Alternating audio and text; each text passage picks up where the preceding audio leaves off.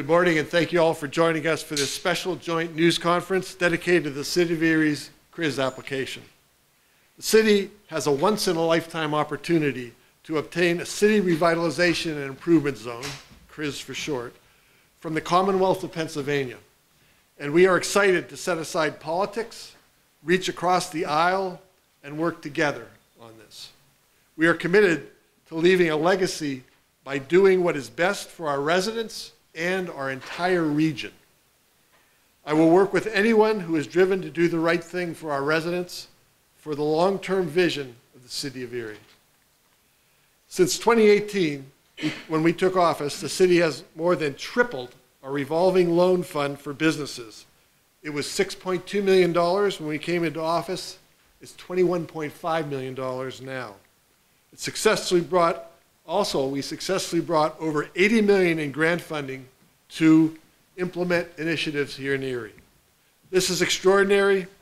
However, we cannot rely on grants alone.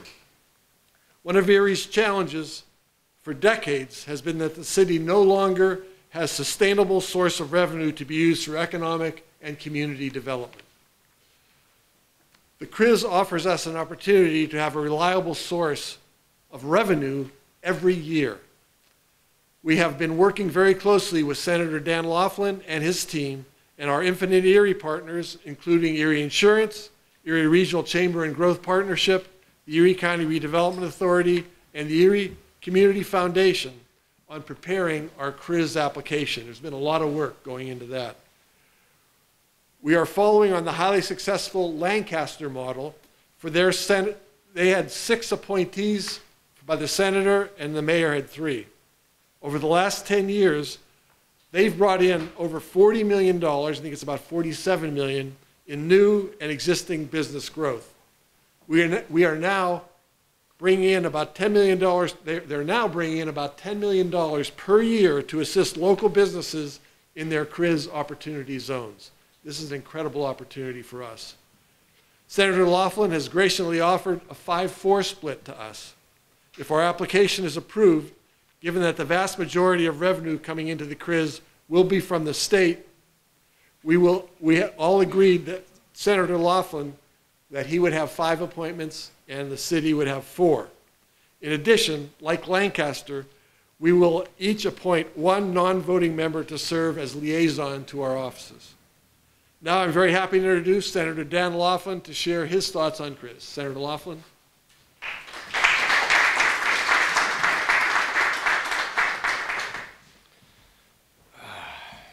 I thought for sure I'd be able to do it without the reading glasses, but so be it, right? Thank you, Mayor, for your efforts in this, and I mean that from the bottom of my heart. In my opinion, this is a pivotal day for the City of Erie, and it's no secret that I have been pushing for a CRIZ zone for the City of Erie literally since the day I was sworn in, and I have the letter with me to prove that if any of the press would care to see it. I'm confident that Governor Shapiro and his team will reopen the application window this fall, as this administration is much more willing to offer these types of tools to our struggling cities, and I had those conversations with him personally, by the way. I have been working with the mayor, his team, and our business community to do the right thing for the residents of the City of Erie, and quite frankly, for the surrounding areas as well that will benefit from this. If we can speak with one voice to Harrisburg, and I mean that, with one voice, the governor told me that personally to my face, if you want this to go, we all need to be on the same page. We will be able to bring in roughly $10 million a year that can be leveraged for much more investments into the city's of Erie's core. The vast majority of this comes from 7 different state taxes that our businesses pay that can be brought back to the city's CRIZ. The short list here is the corporate net income tax, the capital stock and franchise tax, the bank shares tax, the sales and use tax, the state hotel tax, personal income tax, and the malt or brewed beverage tax and liquor taxes. Over the last 10 years, the City of Lancaster has been a model CRIZ, bringing back more than $47 million in state revenue, the vast majority of which has been through state taxes. And they have leveraged this with another $130 million in private matching funds. And that's very important in a city like Erie, because with an investment in a city where, you know, for every dollar you put in, you can sell it and get 50 cents back, that doesn't really work out for most investors. So it's very important to have some of the gap financing that this will provide. And this has been transformational for the city of Lancaster, and we know it will do the same here in Erie, but we have to have a qualified board to lead the Erie's CRIZ. And I want to just re-emphasize that. We need a qualified board to lead the city's CRIZ efforts. Now, I'd like to turn it over to James Grunke, the CEO of the Erie Regional Chamber and Growth Partnership, who has also been working with us on this application process. Thank you, James. First, I want to just thank the mayor and the senator for the leadership that they've provided to get us where we are today. In 2019, we released a report that was called the Competitive Realities Report, and in it, it called for a reliable economic development infrastructure funding source. So we have been, alongside Senator Laughlin, ever since then, calling for the creation of a CRIZ in our community. And the CRIZ is a powerful economic development tool for the city that will enable us to invest millions, not only to the urban core, but throughout the community. And it's vital, as the senator said, that the board is comprised of a diverse group of subject matter experts with the experience that will take on a hands-on approach for their service. They will create a grant and loan program for businesses when the CRIZ, add residential commercial projects, and use increment to pay down debt service on bonds and on privately secured loans.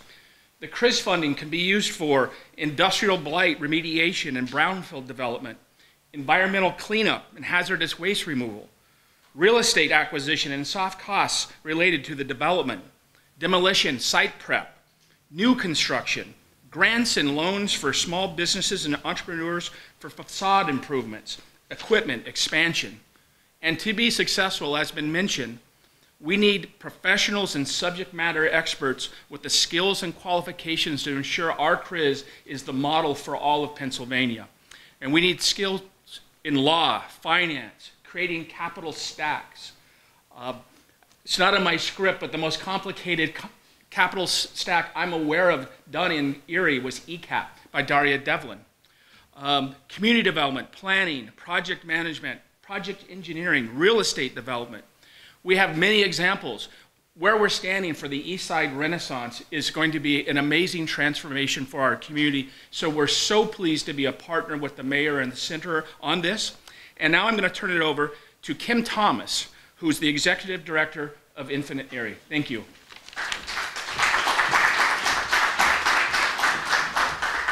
Thank you, James. Good morning, everyone. I first, too, would like to extremely express our gratitude and thanks on behalf of Infinite Erie and all of our partners for the mayor and the senator for their bipartisan efforts and their support in helping us push this forward for the city of Erie.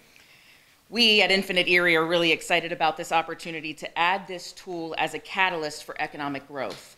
As many of you know, Infinite Erie was created as a community development intermediary to provide assistance between transformational project development and funding, and to attract state and federal resources to implement Erie's investment playbook.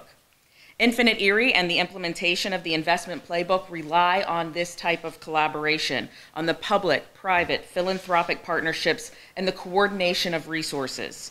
As James mentioned, a CRIZ designation will provide a sustainable economic development tool to ensure that we have the resources to implement these transformational projects, to leverage the private and other public dollars, and to accelerate Erie's next renaissance. You've heard here already that a lot of work to date has already been done in preparation for application submission. However, there is still a significant amount more to be accomplished before the application window opens, which we are highly anticipating, cautiously optimistic that will happen in November, which is just a few short months away. In partnership with the City of Erie, Erie Insurance, Erie Community Foundation, the Erie County Redevelopment Authority, the Erie Regional Chamber and Growth Partnership, many others, we have begun to identify the 130-acre CRIZ designation map, create the master business list, and hone our Infinite Erie investment playbook, which will serve as the economic development strategy for this application. Should we be successful in this endeavor, projects proposed in the application will be eligible for CRIZ dollars. However, this is a tool that we hope to have for several decades to come. Projects will arise outside the initial plan that we submit, and the authority will submit those projects for state approval. The projects within the investment playbook, as many of you know, focus on equitable and inclusive growth, and they're committed to serving economically underserved areas and historically disadvantaged areas of our city. These communities need these investment tools to improve the quality of life for their residents. Currently, the map of the proposed designated CRIZ area includes portions of the downtown and the bayfront, as well as commercial corridors on West 8th Street, 12th Street, Buffalo Road, East Erie, Federal Hill, and right here on Erie's Parade Street. Once we finalize this map, we must meet with every business in that footprint and get their approval to even be included in the CRIZ. From that, we'll create that master business list of CRIZ properties, and we'll advertise that along with the map and the plan. We'll have a public meeting. So like I said, there's a lot of work still to be done in just a short amount of time, but we are truly excited about this wonderful opportunity for the city. I will say that it is imperative, and it's been touched on here before today, that we move forward in a unified way with an authority board made up of individuals with skill sets and expertise that have been outlined earlier. This will show Harrisburg, this will show the Shapiro administration that Erie is ready to manage this transformational investment. That's why Lancaster has been so successful and is bringing home tens of millions of state tax dollars to support its economic development efforts, money that otherwise would go into Pennsylvania's general fund. We must get this right. This is our opportunity right here, today, right now. And with that, I will turn it over to Bishop Brock to say a few words about why this is such an important tool for the work that he is leading here on Parade Street.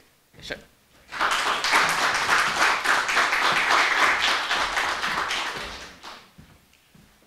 Good morning. Welcome to the East Side Renaissance. As you know, I've been working within this community for the last 43 years to bring about a sense of partnership, economic development, and anything that will help raise the quality of life for those who have been historically marginalized within our community. I want to thank my two good friends, His Honor, Mayor Schember, and of course, Senator Dan Laughlin, because we have walked the street together. This is not just some type of pious platitudes, but we have walked the streets together. We have walked these neighborhoods together. Senator Dan Laughlin, Ed Brzezinski, who was here, Mel Witherspoon, who was here. We have literally walked this neighborhood around the Wallace Street, around Parade Street, around German and Holland, 22nd and Holland, places where there was drug abuse and violence, et cetera, et cetera. We talked about this years ago, and Senator was always optimistic and bringing about people from different facets of life to come together to make something really positive happen within Erie, Pennsylvania.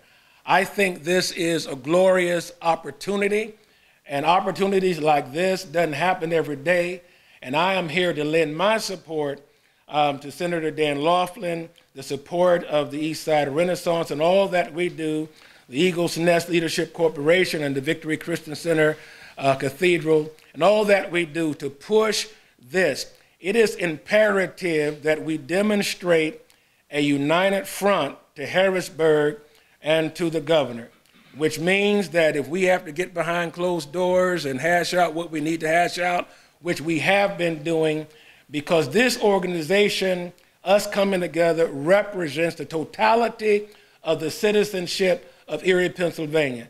And I think it's about time that we demonstrate our unity together and make something phenomenal and transformational happening in Erie, Pennsylvania. So I want to thank you, Senator Dan Laughlin, for your leadership.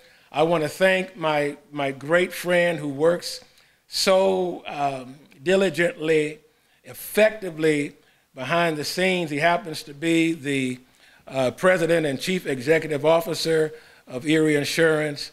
And I want to introduce you all now to Mr. Tim Nicastro.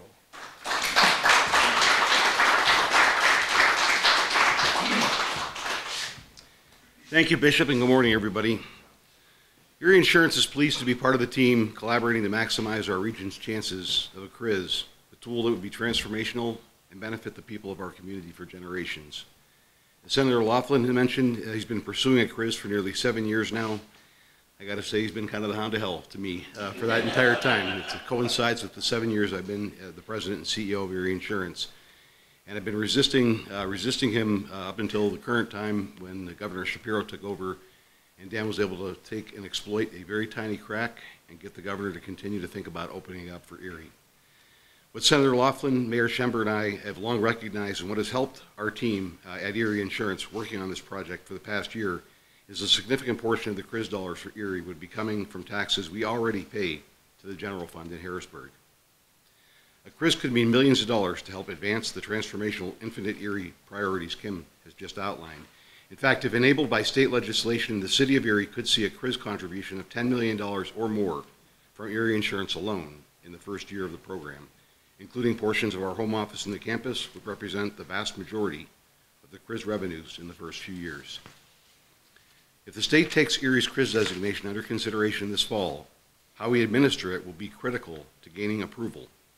We will need a functional and effective municipal authority overseeing the implementation of our CRIZ program. And even before the application would be open, there's much work ahead for the authority to prepare, as Kim mentioned. Fortunately, Pennsylvania has an effective and successful model already in place in Lancaster, as you've heard earlier this morning. What Mayor Schember and Senator Laughlin are proposing today aligns with that structure and follows the proven model. This is the model Erie Insurance supports and under which we will agree to participate. A 9-member authority with 5 members appointed by the Senator and 4 members by Mayor Schember will ensure we have the right people around the table who have experience with projects of this magnitude and complexity. Again, this model has already proven to be effective and successful in Pennsylvania, and the state sees Lancaster's structure as an effective way to manage the programs and investments made possible by the CRIZ program. The projects outlined through the ongoing work of Infinite Erie ensure that we will move forward in the designated zone that will have a positive, lasting impact on every citizen in the city and the surrounding region that we call home. Erie City Council and local delegates, this is the time when we need to put politics aside and speak with one voice in Harrisburg. The reopening of the state's CRIZ program and a CRIZ designation for the city of Erie are far from a done deal. Implementing this proven model will demonstrate to Harrisburg that Erie has done its homework and is united behind this opportunity. Erie Insurance supports the model being advanced by Senator Dan Laughlin and Mayor Joe Schember. It's a condition of our support and participation in the CRIZ tool. We are all convinced it will be crucial to the ongoing revitalization of our city. Without this proven structure and a viable CRIZ, we will, of course, continue to pursue numerous other ways to leverage our tax dollars in Harrisburg. Our support of Erie, Pennsylvania will not wane, regardless. But what a tremendous lost opportunity we would have if we let this CRIZ slip away. I'm hopeful the City Council will come together tonight to do the right thing for our community and to help advance this important project. I'm going to now turn it back over to Mayor Schember and Senator Laughlin, who will introduce our candidates. Thank you very much.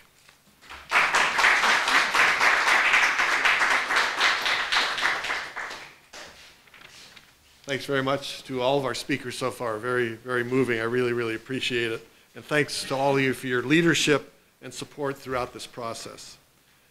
The last 5 months have been a whirlwind. Speaking on behalf of the city, I don't think we can thank everyone here enough for all that you are doing to help us obtain CRIZ designation and for your willingness to be part of the CRIZ. I'm not exaggerating when I say we could not do this without everybody here in this room. The tax increment that we'll capture by Erie Insurance is what makes this all worthwhile. This is a tremendous gift to the city as it will make up the majority of what we're able to leverage. At tonight's meeting And on August 2nd, we'll ask City Council to pass the ordinance to create the City of Erie's CRIZ Authority and appoint the inaugural board so we can work together to expedite our application. We put politics aside and worked together with Senator Laughlin and our business community to appoint a qualified, well-rounded board. We've got that in place. We need council to approve it. We carefully selected each director based on their individual qualifications, the state's guidelines, and a diverse mix of skills needed to manage a complex project like this and initiatives that will take place during the CRIZ. I want to personally thank Councilman Mel Witherspoon and Councilman Ed Brzezinski, who are here with us, for their leadership in sponsoring and seconding the ordinance. We really appreciate that. As Kim mentioned, the first role of the board will be to help us complete a strong application. The board we selected has a breadth and depth of experience that will be invaluable as we move forward. Now I'd like to turn it over to Senator Laughlin to announce the candidates.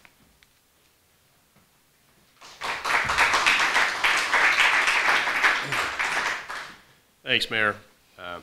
Since this is going to be a working board right out of the gate, we work together, my office, the mayor's office, Erie Insurance, and some of our other community partners, to put together a slate of candidates that will have what it takes to lead a CRIZ. They are all honored to serve, and we are happy to introduce the candidates for the Board of Directors for the City of Erie CRIZ Authority. First, we have Emily Aloise, holds a master's degree in historic preservation. She serves in the Erie County Planning Department as the Transportation Planning Administrator.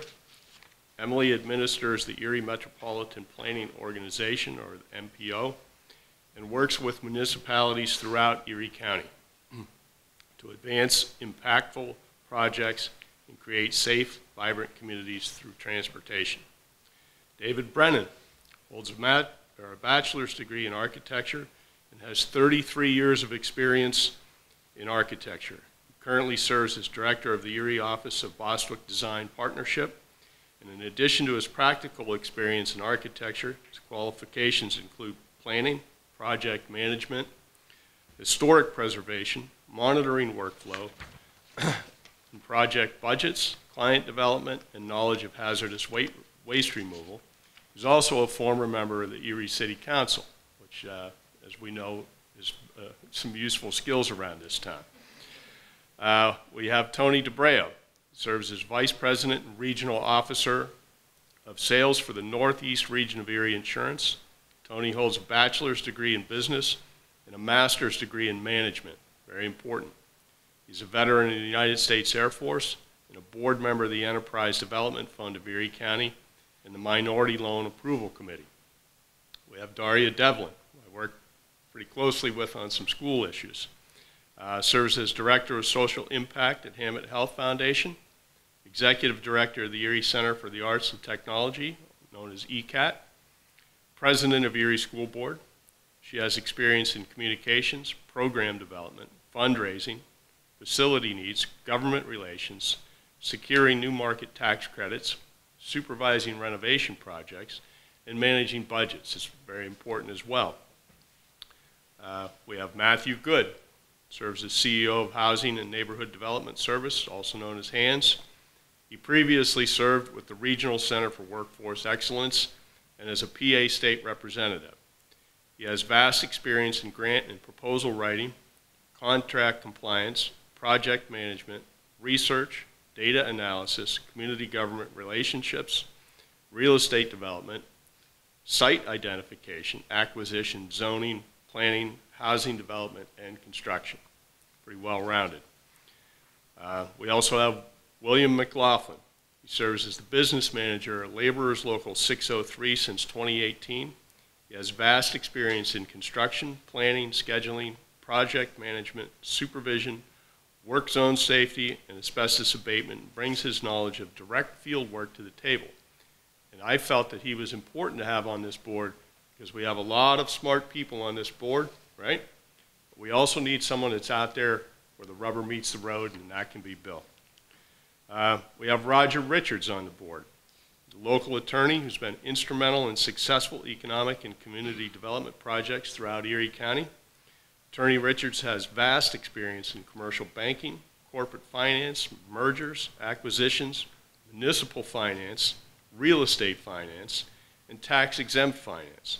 He has served as a solicitor of the Erie County Industrial Development Authority and the Erie County Redevelopment Authority. Katrina Vincent holds a master's degree in public administration. She is an assistant vice president and business banker at Marquette with extensive qualifications in economic development, legislative relations, corporate real estate, financing, grant development, marketing, public relations, project management, community development, entrepreneurship, and business development. She previously served at the Erie County Redevelopment Authority, Develop Erie, and also the Erie Regional Chamber and Growth Partnership. Finally, we have Matt Wachter, a local tax attorney who currently runs investment and finance for Carnegie Foundry. Attorney Wachter has used his keen understanding of opportunity zones and historic tax credits to advance a $100 million transformation of downtown Erie already.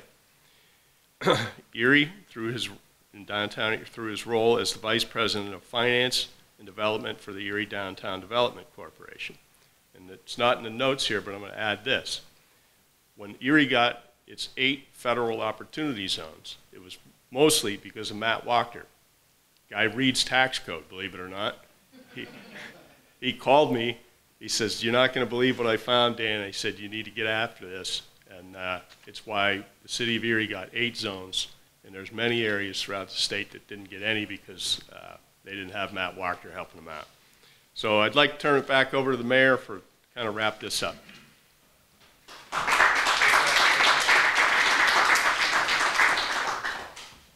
Thank you very much.